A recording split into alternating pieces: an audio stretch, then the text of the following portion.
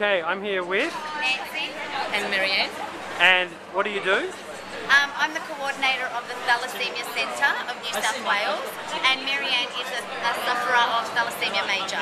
And tell us a little bit more about thalassaemia. Thalassaemia is a genetic blood disorder which affects the production of red blood cells.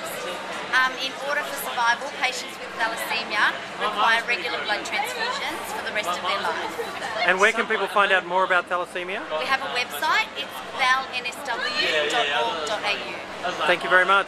Thank you.